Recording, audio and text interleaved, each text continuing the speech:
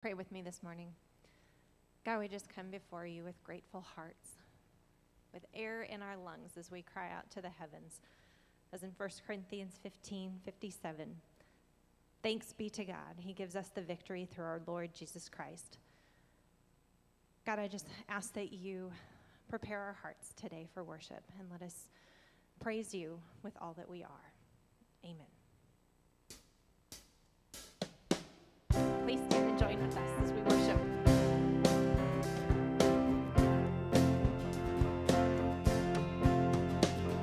We've waited for this day. We're gathered in your name. We're calling out to you. Your glory like a fire, awakening desire will burn our hearts with truth. You're the reason we're here. You're the reason we're singing. Open up the heavens, we want to see you. Open up the floodgates, a mighty river flowing from your heart, filling every part of our praise.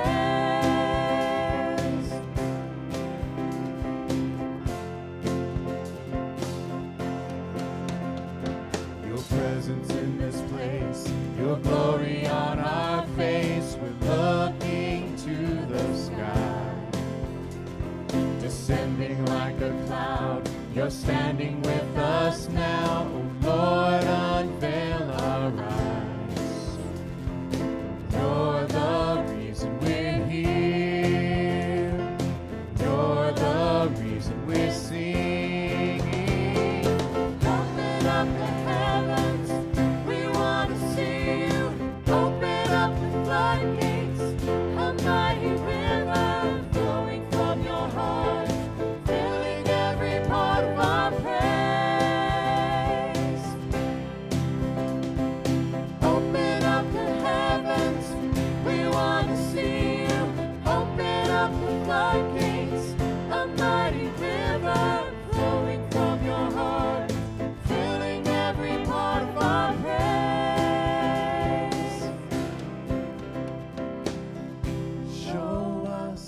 Show us your glory. Show us your power. Show us your glory, Lord. Show us your glory. Show us your power. Show us your glory, Lord. Open up the heavens, we want to see you. Open up the floodgates, a mighty river flowing from your heart, filling every part of our praise.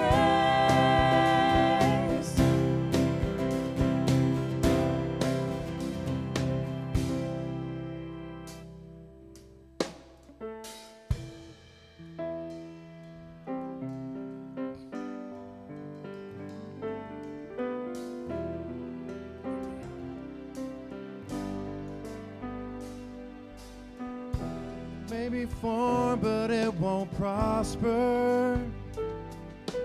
When the darkness falls, it won't prevail. 'Cause the God I serve knows only how to triumph. My God will never fail. No, my God will never fail. I'm gonna see a victory. I'm gonna see a victory. For the battle belongs to you, Lord. I'm gonna see a victory. I'm gonna see a victory. For the battle belongs to you, Lord.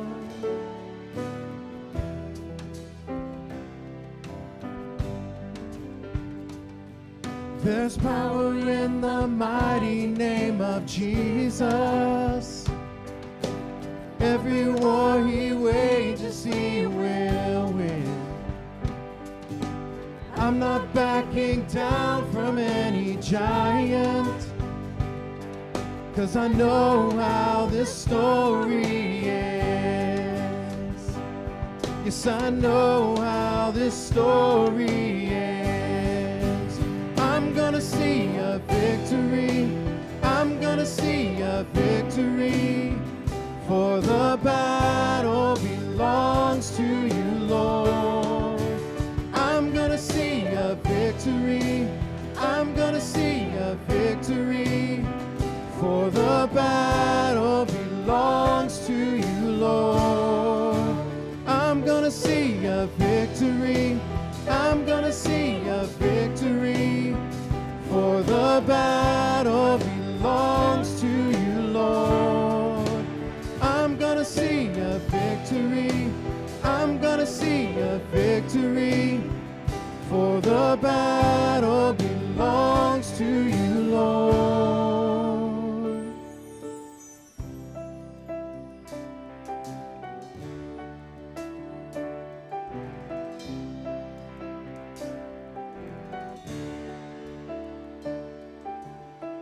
You take what the enemy meant for evil, and you turn it for good. You turn it for good. You take what the enemy meant for evil, and you turn it for good. You turn it for good. You take what the enemy meant for evil, and you turn it for good. You turn it for good. You take what the enemy meant for evil, and you turn it for good. You turn it for good. I'm gonna see a victory. I'm gonna see a victory. For the battle belongs to you, Lord. I'm gonna see a victory. I'm gonna see a victory. For the battle belongs to you, Lord. You take what the enemy meant for evil, and you turn it for good. You turn it for good. You take what the enemy meant for evil, and you turn it for good. You turn it for good.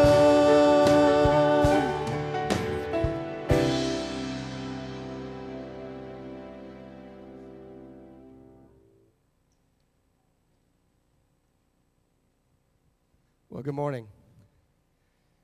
It's been exciting. Yes, you may be seated.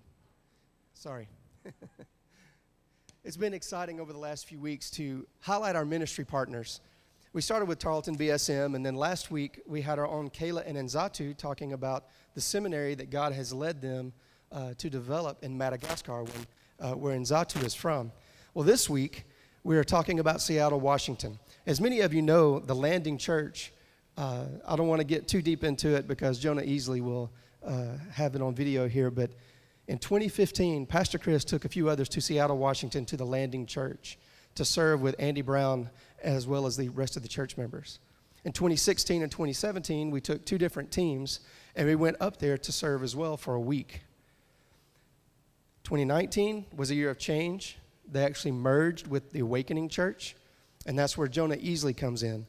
So I don't want to take up too much time, but if you'll pay attention to the screen here, and Pastor Jonah Easley. Thank you.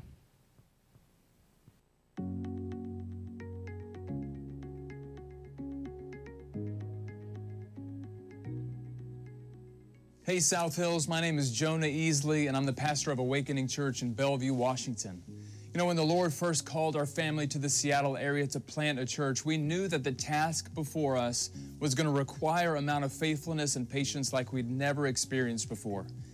As Pastor Andy Brown began his transition from the Landing Church, God called us to step in and replant what God had begun in this new work called Awakening Church.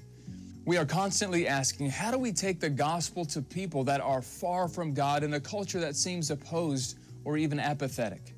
Although we are swimming upstream, we are committed to reaching our multi-ethnic community with the gospel. Over the past couple of years, God has been transforming the hearts of people within our church and across our city. Each week we are engaging multiple groups of people in Bible study and children's Bible clubs and city groups and even Sunday worship. We have found that living on mission is not about doing more. It's about doing ordinary things with gospel intentionality. God has called us to enter into people's everyday lives, showing them what a life changed by the gospel looks like. And we want to invite them to come and see and share the gospel that has changed us so much. It's no secret that doing ordinary things with gospel intentionality is costly and risky. It costs our time and it costs us our comfort. It would be much easier to go about our daily lives never engaging people with the gospel, never inviting them into our homes for meals, never listening to their stories and ideas, and never being vulnerable about our weaknesses as followers of Jesus. But as we commit to helping others grow in their relationship with God, we are reminded of our calling to be a good steward of the gospel. Your prayers and your support and equipping have no doubt played an invaluable role in our desire to show and share the gospel of grace in our city, so that every man, woman, and child would have a daily encounter with Jesus. That's our heart. That's no small vision. But listen, we serve a great God. Thank you for your partnership and your passion to walk alongside of us in one of the most unreached places in America. We're excited to continue to serve alongside you as we join Christ in the renewal of all things. For regular updates, you can subscribe at jonaheasley.com. Thank you and God bless. Please in prayer for the Awakening Church. Dear Heavenly Father, God, I just thank you for this day. Thank you for the Awakening Church and for their work in Seattle. God, I pray that you renew them daily and that they are able to be a light and a refuge for you, God, and that people are able to see you within each member. God, I pray that you will bless us throughout this week and bless them, Lord. In your name I pray. Amen. Please stand as we begin to worship.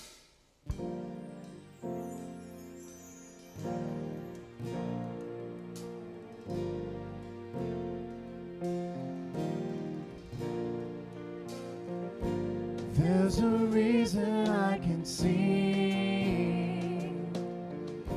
There's a reason for this life inside me. One name above all names. Jesus. Yes, it's Jesus. There's a reason for this hope. There's a reason for this peace that I know. One worthy of our praise.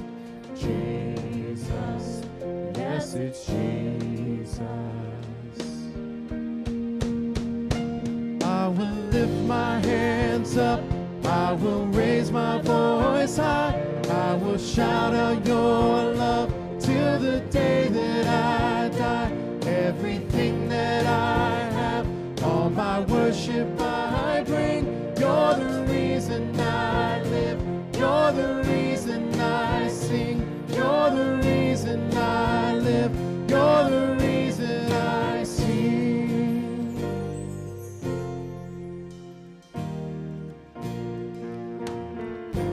For the victory over sin, for the goodness of your grace each day, I will bow and bless your name. Jesus, I thank you, Jesus. I will lift my hands up.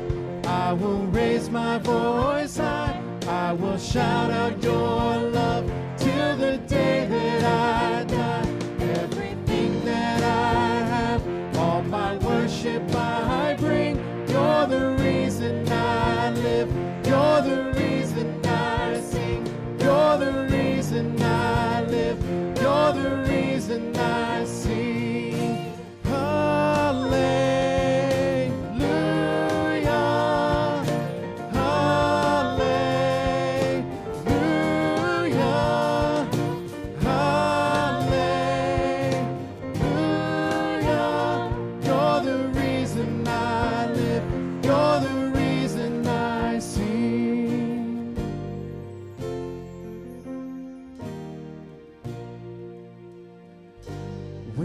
time on earth is through, when my final breath has left these lungs, I'll forever be with you, where the song goes on and on. I will lift my hands up, I will raise my voice high, I will shout out your love till the day that I die. Everything that I have, all my worship I bring. You're the reason I live, you're the reason I sing. I will lift my hands up, I will raise my voice high, I will shout out your love till the day that I die. Everything that I have, all my worship I bring. You're the reason I live, you're the reason I sing. You're the reason I live, you're the reason I sing.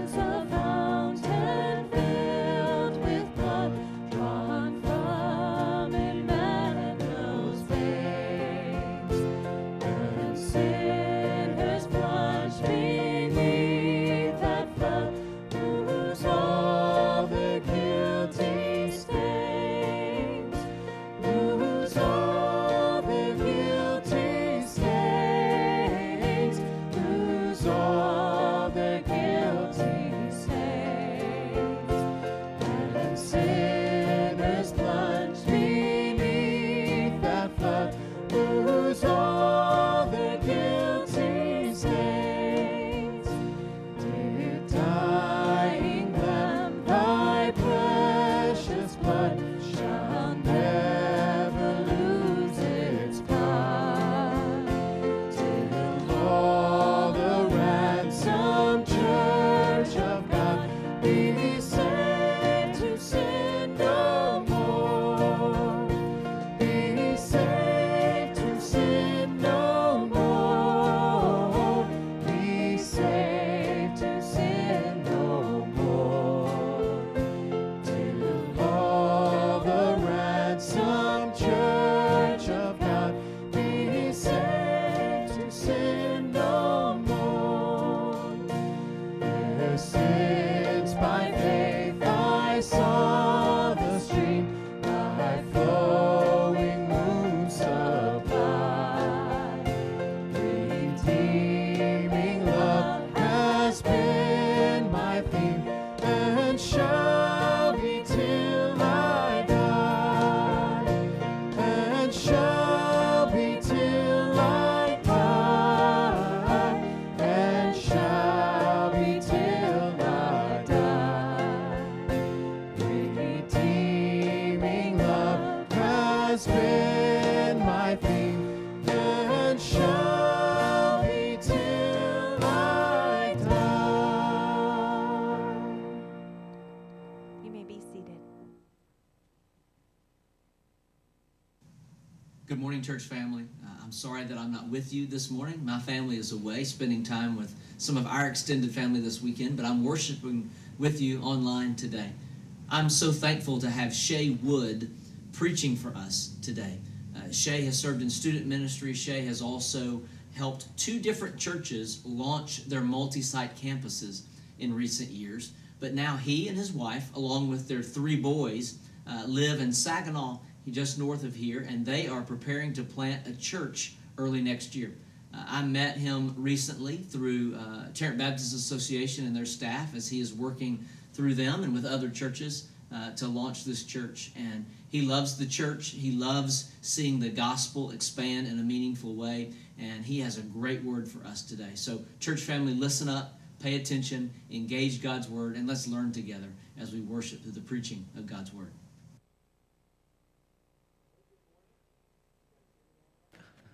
No? There we are. There we are. All right. Hey, good morning. How are you? Everybody good? Hey, you sing through your mask. You can answer through your mask. You all right? Good? Happy? Happy to be here? You're online. I'm glad you're joining us online, perhaps at home. You couldn't be here today, but glad that you're tuning in. And again, as Chris said, my name is Shay Wood. I have a wife, Robin. We've been married for 7 years. This coming August 24th will be our 7-year anniversary. And I can't hardly believe it. I still feel like we were just dating like 3 months ago, and now we have 3 kids. So that happens, doesn't it? So we have Blaze. He's 4. He'll turn 5 on September 1st. I think we have a picture up there as well. You can see my wife and kids. They're in the overflow room right now, so our kids could be here and all that stuff. But Blaze, he's the guy in the blue jacket there, and he's going to turn 5 on September 1st. Is that right? 5? Yeah, 5. Wow. And then Colson, he's the little guy there, and he will turn 3 on August 1st, so coming right up. And then we have on the next slide, you can see our new little guy who wasn't quite there when that picture was taken. And he is just over 6 weeks old. He'll be 7 weeks on Tuesday. His name's Zaid, and we are working on a basketball team. So we'll see if a girl's next or if we can fill in that wing position. So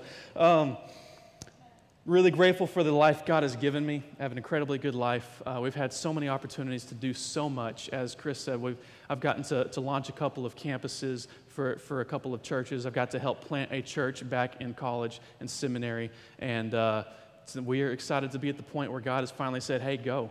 Where you're going to go plant a church and see God do a new work. And we're going to see a faithful expression of God's church through Mercy Hill as we plant that in the Saginaw and North Fort Worth area. So just to tell you a little bit about Mercy Hill and why we're doing that, because it's going to give you some insight as I get to know you over the next few minutes into my heart and what I'm going to be talking about today.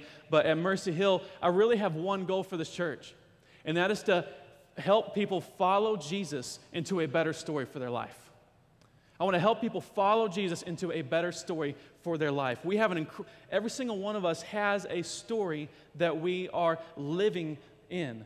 And we get to choose the type of story that we're going to tell with the lives that we live. So that is the heart of our church. And so I just want to ask this question, and I don't want to preach so much as just have a conversation this morning. And so you can talk back. It's all right. I know it's a Baptist church, right? But it's okay. And so I'd love to hear from you and talk back to me this morning as we go through this a little bit. But I just want to ask you this question. What are you living for? What are you living for? What is it that gets you out of bed in the morning?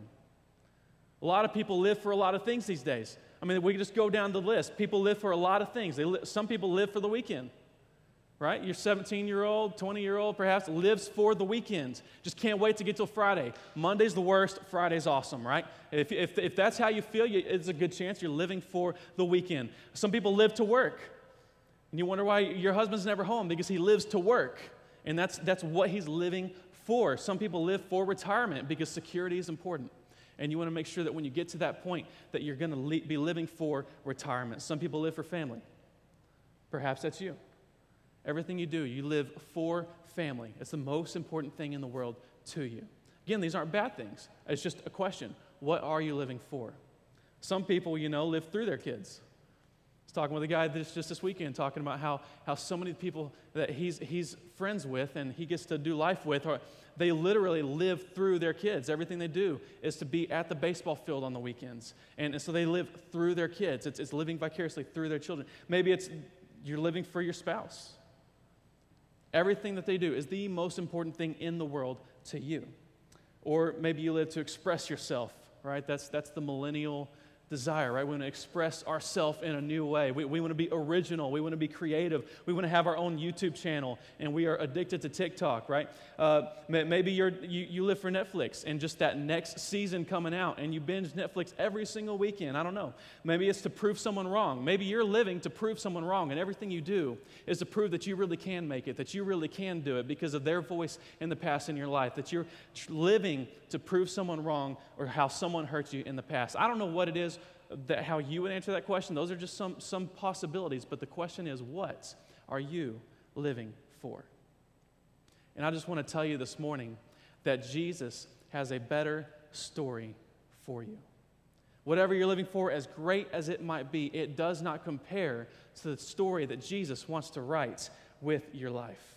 In fact, Ecclesiastes 3:11, there's something in all of us that longs for more, and it says this, that He's made everything beautiful in His time. I know the world doesn't feel beautiful right now. The U.S. just seems to be torn apart right now. I know things are happening, things are crazy, and the world is broken, and we need help, right? We are jacked up as a nation. We're jacked up as people. We're not perfect. Still the greatest nation in the world, right? But we're not perfect. We need a better story. And so I know it doesn't always feel beautiful in the moment, but God's promise is that He has made everything beautiful in its time. Also, He has put eternity into man's heart, yet so that he cannot find out what God has done from the beginning to the end. He's put eternity in your heart and mine. So here's the story that most people live in today. The postmodern story is this. The postmodern story is that it tells a story of progress towards a utopia. That if we just work hard enough, if we just do enough, if we just fix enough, then we can get to this perfect world. And it's the idea that earth becomes heaven by transforming earth into heaven. It's working our way up the mountain. Everything about postmodernism is progress, ambition, getting to the next stage. That's the story that our world lives in today. And that utopia that we look for is really a kingdom without a king. Mark Sayers talks about this in some of his work. He's a pastor and an author, and he talks about how postmodernism, the best way to sum it up, is that people want the kingdom without the king. What does that mean?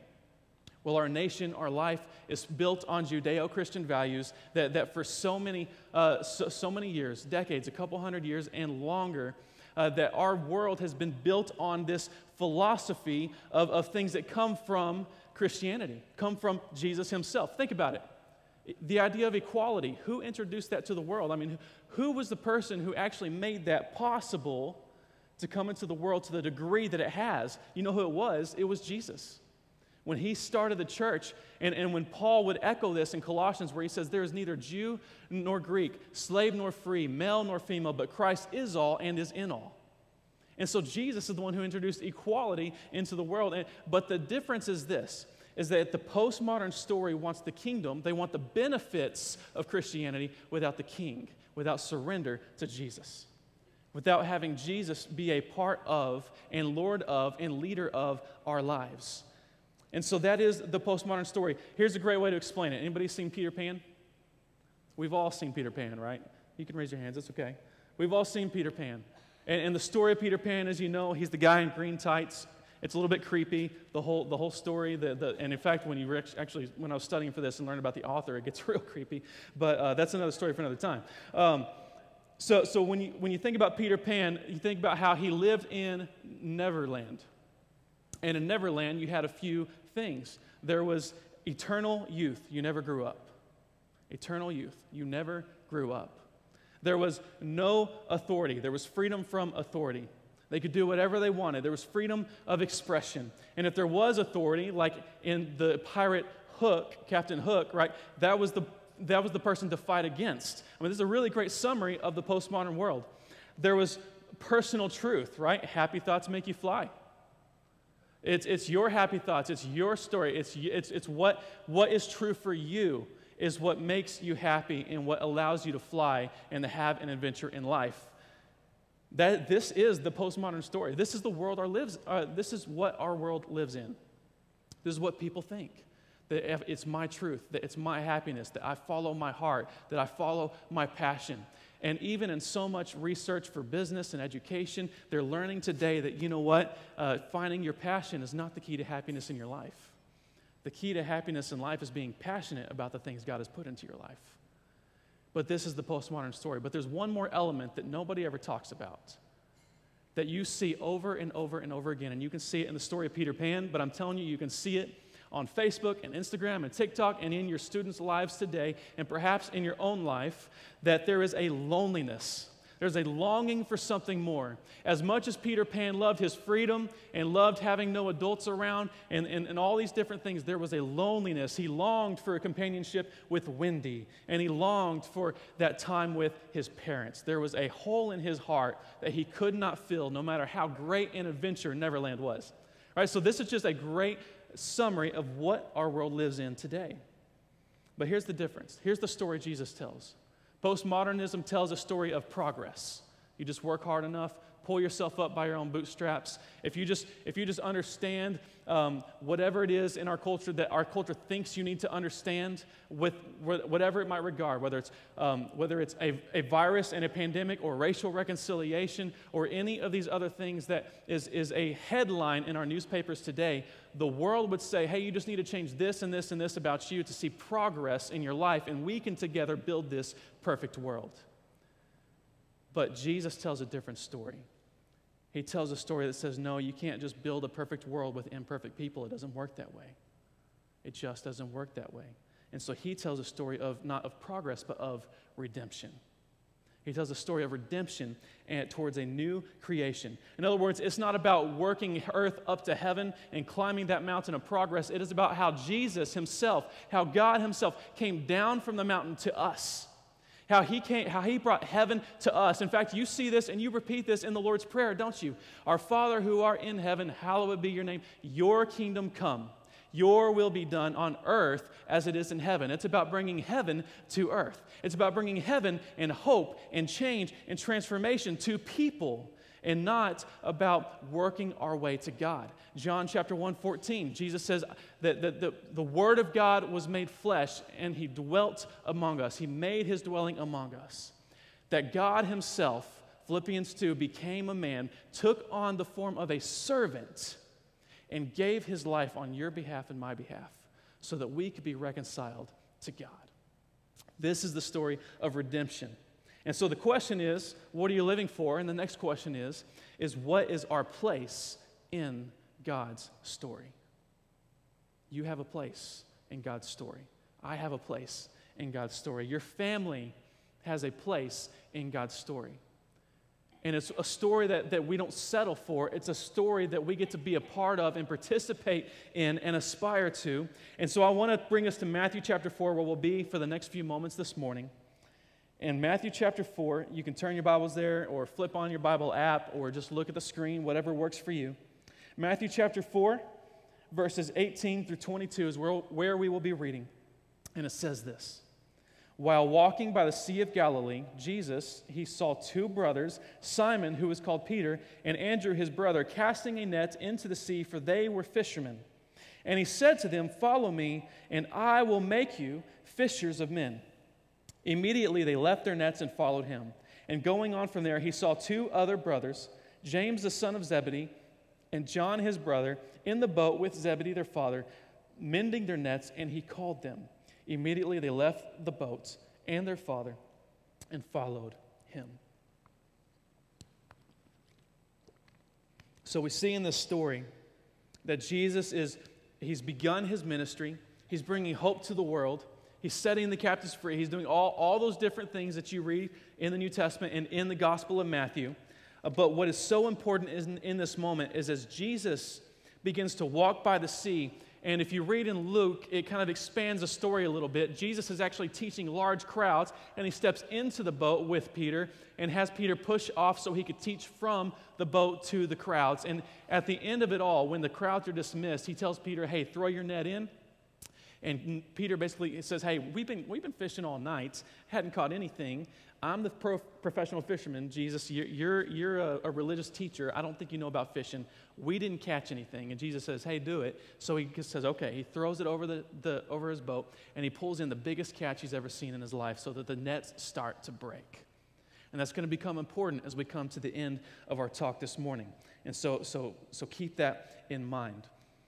And so there's this moment where Peter falls before him and says, you are certainly, like you are God. Like I don't know what to do. I'm not worthy to be around you. And Jesus gives him an opportunity and he says, "Follow me, and I will make you a fisher of men." The first point I want us to understand this morning is that when we follow Jesus, that first part, follow me, it addresses our head. It addresses our decision. It addresses our commitment where we say, "Yes, Jesus, I will follow you." And so our first point that I want us to learn and to take home today is that a follower of Jesus is surrendered to Jesus. Think about those words. Follow me. What does it mean? Jesus, you're the leader. You call the shots. You tell me where to go. Surrendering to Jesus is admitting, believing, and submitting to the truth that Jesus does it better. Jesus does it better. In your life and mine, I'm telling you, Jesus does it better. When you and I try to write our own story, I'm telling you, I don't know about you, maybe you've got it all together.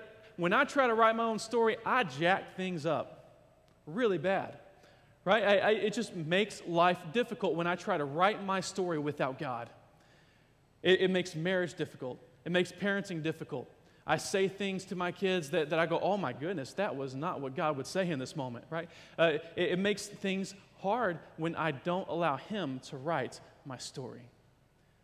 But Jesus does it better, and surrendering to Jesus is admitting, believing, and submitting to the truth that Jesus does it better. That's our goal as we plant Mercy Hill, is to help people follow Jesus into a better story. In fact, I just read recently the story of John Newton. I read his biography for the first time in my life, and I've always wanted to. You know, John Newton was the guy who wrote Amazing Grace. Amazing Grace, how sweet the sound that saved a wretch like me.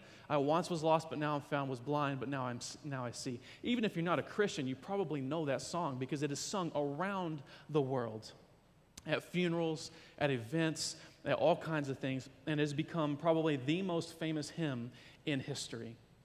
What's so interesting about this story is that John Newton was a slave trader. He was a British guy who worked on boats and sailed to Africa to trade slaves. This was his life. And he would say things and do things on these ships that in order to test God, because he was in this battle with God, and he would tell you about this in his life, and that he would say things that what he would say is he would blaspheme God. He would curse God, so much so that even the other non-Christians, the other people who didn't know God on that boat, got really uncomfortable. That's how crazy of a life he was living. And he would come to this point to where a ship he was on got in this big storm, and he didn't know if he was going to make it through, and he called out to God and said, okay, God, you win. If you help me make it through this, I surrender everything to you. You can have the rest of my life. And there was a conversion moment, a change, a transformation in the heart of John Newton. And so that what's so interesting about this is he didn't write this song right after that shipwreck.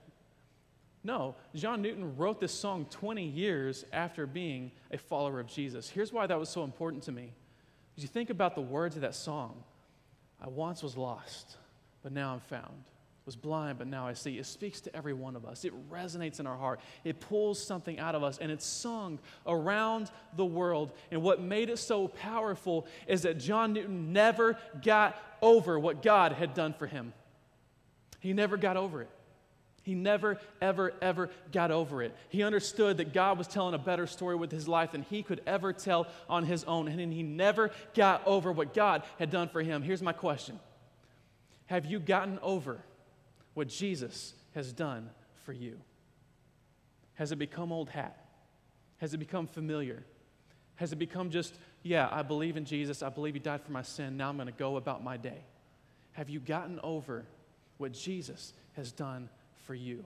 Personally, do you really believe that God loves you, that he's present in your life, that he cares for you, that every detail of your life matters to him, that he knows every hair on your head, that he walks with you in the hard times, that he helps you in the difficult times, that he has a reason for the pain and suffering in your life, that he celebrates with you, and he enjoys you when you are succeeding and when you're having a good time, and when you enjoy those mountaintop experiences in your life, that and every single one of those, the highs and the lows, the mountain and the valley, God is there. Have you forgotten that? Have you forgotten that? Have you forgotten the story of what Jesus has done for you? A great summary of what John Newton understood as the love of God can be found in Colossians chapter 2, verses 13 through 15. And it says this, "And you, who were dead in your trespasses and the uncircumcision of your flesh, God made alive together with him, having forgiven us all our trespasses by canceling the record of debt that stood against us with its legal demands. This he set aside, nailing it to the cross. He disarmed the rulers and authorities, anybody who could bring an accusation against you to say, you are messed up, you have failed, you have fallen short of who God has called you to be. Anybody who could bring that accusation, he disarmed those people, those rulers and authorities, and put them to open shame by triumphing over them in him, by triumphing over them by going to the cross. In other words, here's the summary. What he's saying here is that when Jesus changes your life, when he brings you into this better story, what has happened to you, what has happened to me, is that we go from dead to alive, from lost to found, from condemned to forgiven, from defeated to victorious. Are you feeling condemned today by people in your life? Maybe by church people in your life. That happens. I mean, let's be honest. Are you feeling condemned by your own past? By a voice from somebody in your past who is no longer even part of your life today, and yet you're allowing their voice to condemn who you are today? Do you feel defeated today? And everything going on in the world, maybe you've lost your job, or you've had to take a pay cut, or because you've had to stay home in this pandemic, it's brought stress into your family and tension into your family as you have to spend more time together, and you realize, oh my goodness, I've got to get to know my spouse all over again because I haven't spent any time with them until now. And it's bringing tension and frustration, and you feel defeated because you just don't know what to do different. I don't know what it is in your life that you're feeling, but I'm telling you that when you and I buy into the story of Jesus and what he wants to do in our hearts and lives, he brings us from death to life, condemned to forgiven, from slave to free, from defeated to victorious. And here's the key. Jesus is the one who has done it all. Jesus has done it all, and all we do is walk by faith into a better story. The invitation is open. It's yours to say, yes, I want to be a part of that, but we have to trust him to walk into a better story. John 15:5 says it this way. Jesus, this is one of his most important and last conversations he has with his disciples before he goes to the cross and dies for the sins of the world. And he says this, I am the vine. You are the branches. Whoever abides in me, and I in him, he it is that bears much fruit. For apart from me, you can do nothing. Apart from me, you can do nothing. Apart from me, you can do nothing. Yeah, but I can bench 260. Yeah, but I'm a millionaire. I can make a lot of money. Yeah, but I keep getting promoted at work. Yeah, but I'm really talented. Yeah, but I can play some music really well. No. Apart from me, Jesus says, you can do nothing that has any eternal, lasting value. Apart from him, everything we do, everything we say, dies with us. But with him, everything we do, everything we say, every relationship we build, every person we serve lasts forever because God remembers it forever, and he rewards us forever as we trust in Jesus Christ.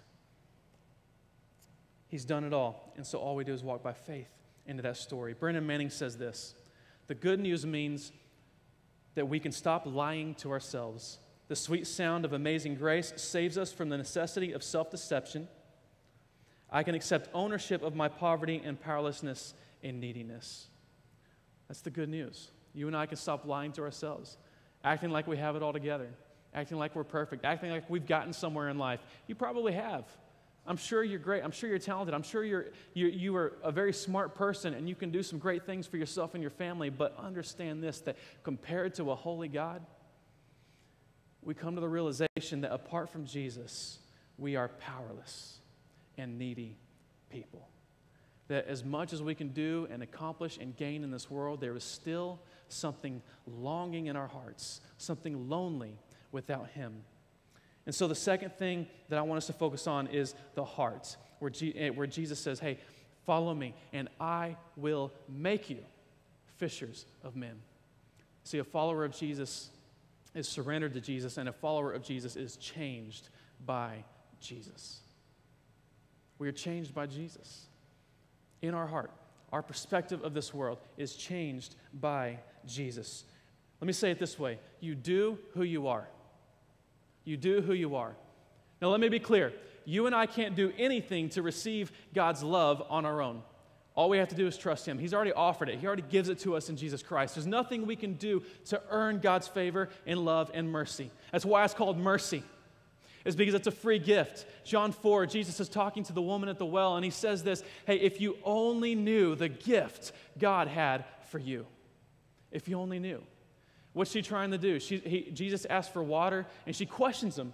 And she says, hey, what's this all about, right? You really want me to get you water? You're a Jew. I'm a woman. This is an awkward situation. This isn't how things are supposed to happen. What is going on here? And Jesus says, if you only knew the gift God had for you, you would be asking me, and I would give you water that springs up into eternal life. What's his point? Hey, I asked you for water, but it's really not about what you're doing for me. It's about what I can do for you. And if you had any idea of what I had for you, then you would give up any effort of your own and just say, I need what you have, Jesus. I need what you have.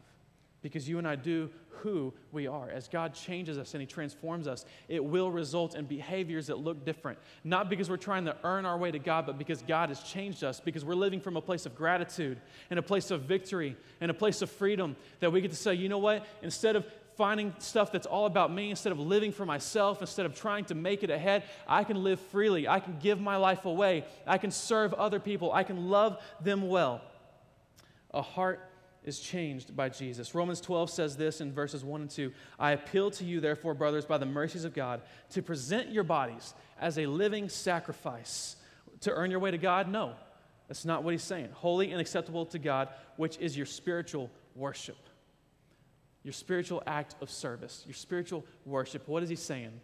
He's saying, hey, I want you to be changed. I want you to offer your body to God. I want you to offer your heart and your mind and your will and everything about you to Jesus so that he can change you, because this is the best way for you to give him glory, to worship him, to let him be the leader of your life.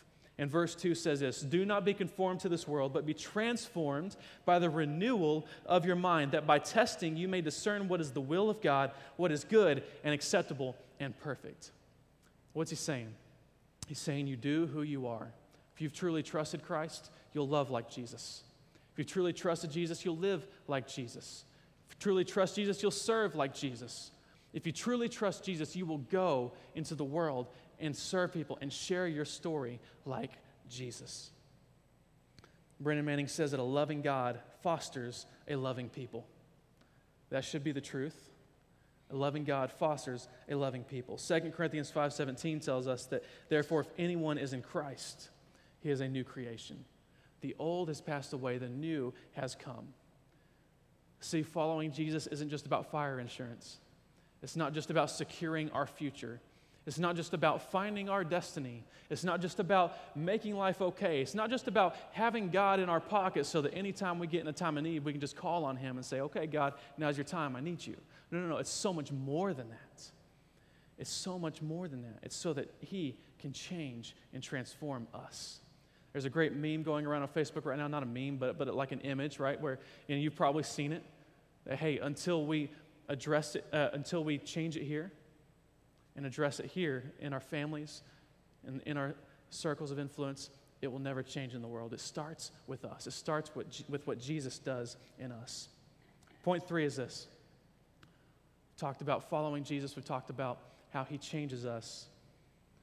And we talked about point 3 is our hands. He says, follow me and I will make you fishers of men. This is talking about, okay, now what do you live for? What's the better story you're going to tell with your life? See, a follower of Jesus is on mission with Jesus.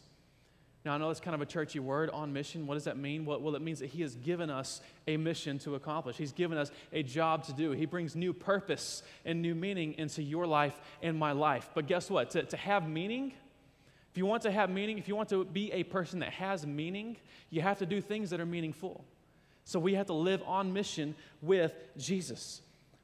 What I love about this is Jesus met Peter where he was. It says in Matthew 4, Peter was a fisherman. So Jesus says, hey, follow me, and I will make you a fisher of men, right? And so he met Peter where he was, but eventually Peter would begin to see the world through Jesus' perspective. He gave him a new purpose. He told him, Peter, you're made for more. I've got more for you.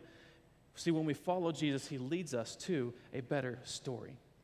Here's the deal. We don't need a better Bible study. You don't need a better job or position. You don't need a better spouse. You don't need better kids. You don't need a better opportunity. You don't need better Instagram photos. You don't need a better retirement fund. You don't need a better platform for the things that you want to say in this world. No. What we need, what the world needs from us is a better story. Because until you can answer the why behind the what, we will never have a story that we're satisfied with. We will never be satisfied with our purpose and the things we're living for. And we often cannot answer the why of our story till we answer the who of our story. It's not just what are we living for, it's who are we living for. See, if we cannot answer that question clearly, then because of our insecurity, our fear, our story will be written by voices we let into our lives that God never intended to have the pen. Our story will be written by people in our lives. Maybe it's a spouse, a boss, a friend, somebody from your past who we allow to write our story, but God never intended for them to have the pen. He never intended for your spouse or boss or pastor or friend or parent or someone from the past to determine your identity and your purpose. No, he says, I want to do that. That's my job. So you do who you are, and who you are is a direct reflection of who you follow. So the question is, who are you following today? Are you following Jesus? Are you listening to his voice in your life? Matthew 13, just quickly, I'll just go through these quickly just because there's 3 really great ways we can follow Jesus and what he tells us to do.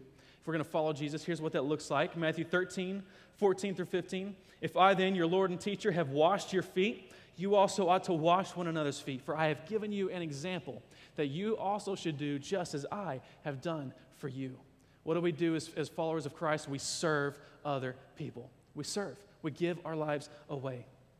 Not just in the 4 walls of the church, but in every arena of life. What's the second thing we do? Matthew 13, 34, and 35. Later on in this chapter, Jesus says, a new commandment I give to you, that you love one another. Just as I've loved you, you are to love one another. By this, all people will know that you are my disciples if you have love for one another. What's the key there? We love people. We love people who are not like us. We love people who don't think like us. I mean, if Jesus could get Simon the Zealot, somebody who hated Rome and was willing to kill people to get freed from Rome as a Jewish man, and he could get along with a guy named Matthew, who was a tax collector, who was a Jewish guy who sold himself out to Rome, the people he hated. If he could bring people like that together, then who could he bring together today? Jesus brings the people together who would never otherwise sit in the same room or at the same table. And that's the beautiful thing about following Jesus, is he tells a better story than we would ever tell on our own. Last one is this, Matthew 28, 16 to 20. I'll jump to verse 18 just to start there. And Jesus came and said to them, all authority in heaven and on earth has been given to me. Go therefore and make disciples of all nations, baptizing them in the name of the Father and the Son and of the Holy Spirit, teaching them to observe all that I've commanded you. And behold, I am with you always to the end of the age. What do? We serve, we love, and we go. We leave these walls. We go into our workplace, into our homes, into our circles of friends, into our neighborhood, into the grocery store, into wherever we go to go and to share this message of hope that God has given us, to share this better story that God has given us. Because you know what? The people who are not here today, they're looking for a better story too. And I can't tell them because I'll never meet them. But you will. So are you willing to share that story? Are you willing to go to them? See, Jesus gives us his presence and he gives us his power to accomplish his greatest passion, and that's to reach people far from God. See, Jesus is not just in your life just for you. Now, he's there for you, but he is present with you, and he gives you his strength and his power through his Spirit so that we can accomplish his greatest passion, and that's to reach people far from God, to find the one lost sheep, to find the lost coin, to find that person who needs to hear hope the most. Here's the bottom line of today. When we follow Jesus, he leads us into a better story that changes us and changes others through us. When we follow Jesus, he leads us into a better story that changes us and changes others through us. I'm out of time, so I need to wrap up. But let me just ask a few questions as a heart check. Here's where you get to choose to apply this today. When was the last time that you enjoyed God's presence? That you just sat with him You just enjoyed the fact that he loves you, that he's not looking at you saying, hey, I wish you would have done this better. I wish you would have done that better. I wish you would change this. You're never going to be good enough. No, no, no. When he looks at you, he says, he's not saying any of those things. He's saying, you are a great child of mine, and I love you. When's the last time you just enjoyed his presence? Second question, how is Jesus changing my heart and behavior?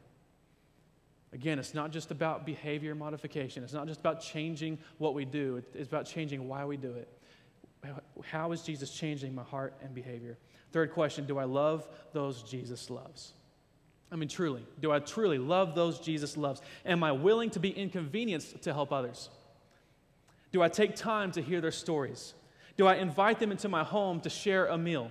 Do I have a weekly rhythm of living on mission with Jesus, letting other people be a part of my life and being a part of theirs who I know they don't know him?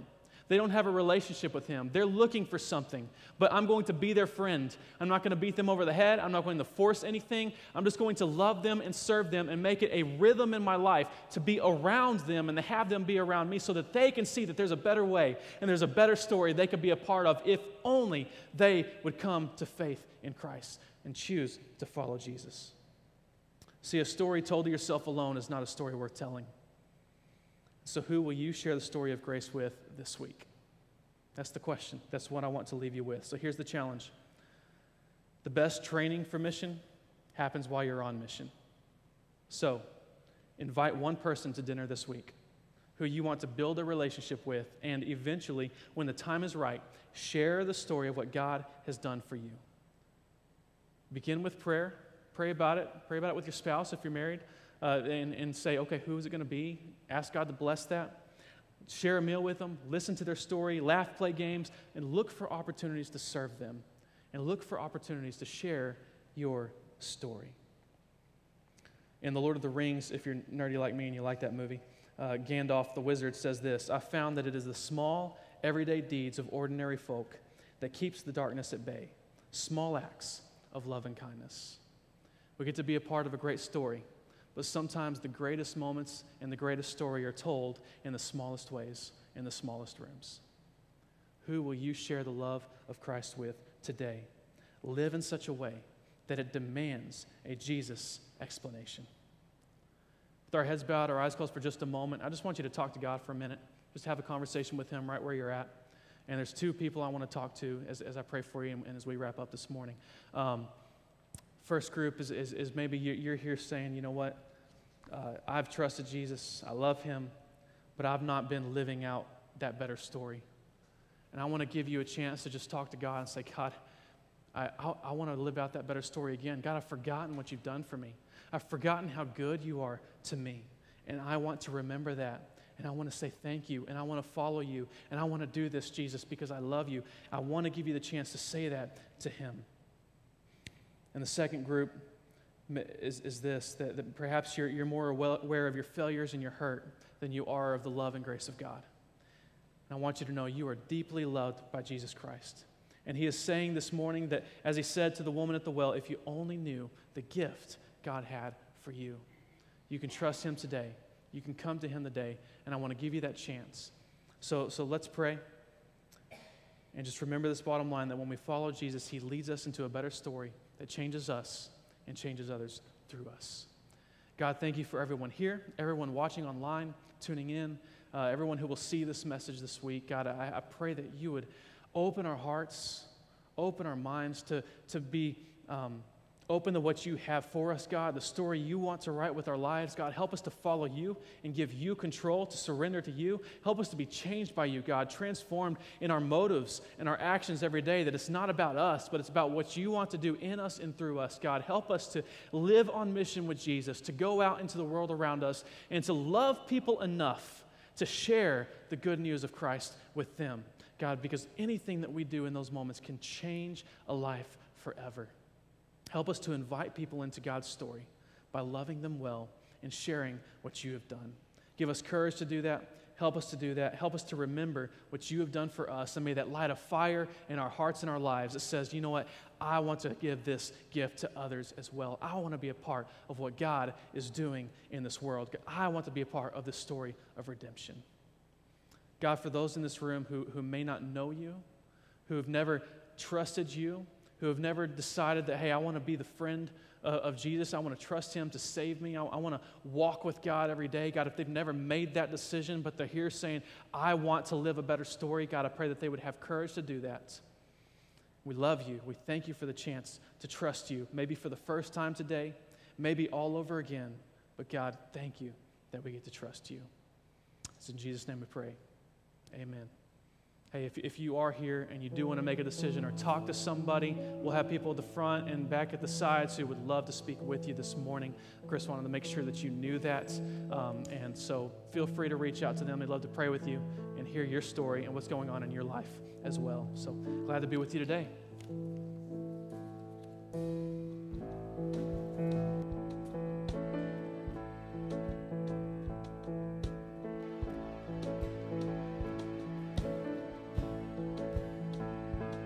Lord, I come, I confess, bowing here, I find my rest. Without you, I fall apart. You're the one that guides my heart. Lord, I need you. Oh, I need you. Every hour I need you. My one defense, my righteousness. Oh God, how I need you.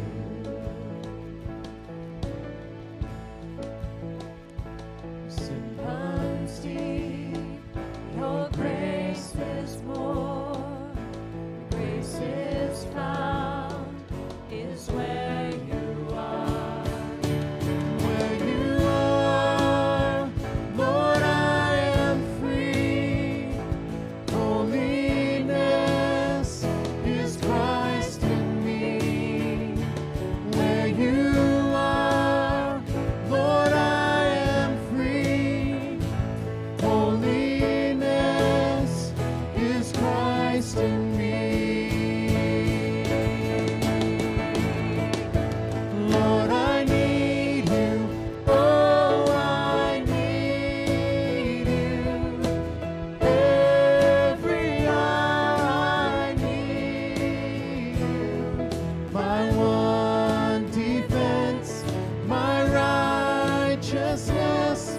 Oh God, how I need you. So teach my song to rise to you. When temptation comes my way, and when I cannot stand, I'll fall on you. Jesus, you're my hope and stay. Lord, I need you. Oh, I need you. Every hour I need you. My one defense, my righteousness. Oh God, how I need you. Lord, I need you. Oh, I need you. Every hour I need you. My one defense, my righteousness. Oh God, how I need you. My one defense, my righteousness. Oh God, how I need